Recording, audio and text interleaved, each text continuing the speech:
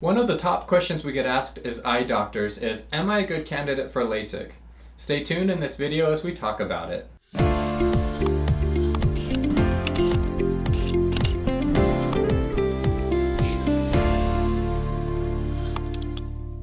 Hey, it's Dr. Beer, practicing optometrist in the state of Utah, and this is the Stone Canyon Eye Show, where we go over the best tips and products to keep your eyes healthy and looking good. So if you're new here, consider subscribing and hitting the bell below to be notified when new videos come out. Refractive surgery is an umbrella term referring to a group of different surgeries that can correct for your vision. Two procedures that are the most widely known are LASIK and PRK.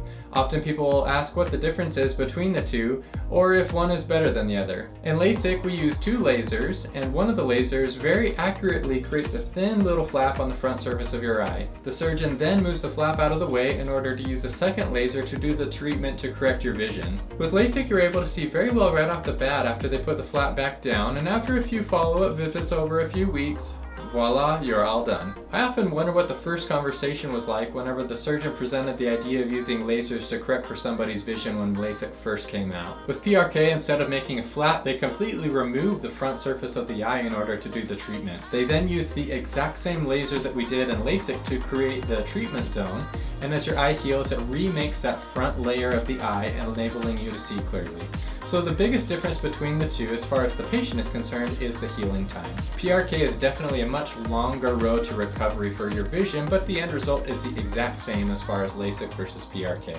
There are some people who would be a better fit for one versus the other, so talk with your eye care provider to see which would be a better fit for your specific situation. I have patients who have been told they aren't a candidate for LASIK or PRK, and they just assumed that that was it, that there wasn't any other options. But there are also other options available to you. A procedure called ICL is where they implant a lens inside your eye. It's a great option for those who have been told LASIK or PRK aren't an option for them. There's also a procedure called clear lens exchange, where it's essentially cataract surgery, where they replace the lens inside of your eye with a new lens with your prescription. Only it's done before your lenses are cloudy, in other words, before you have cataracts. A common concern with refractive surgery is dryness after the surgery takes place. Generally, the consensus among eye doctors is that the level of dryness that you have before the surgery is going to be the same level of dryness that you have after the surgery as well. It can sometimes take several months for the dry eye symptoms to go away, but eventually they generally do.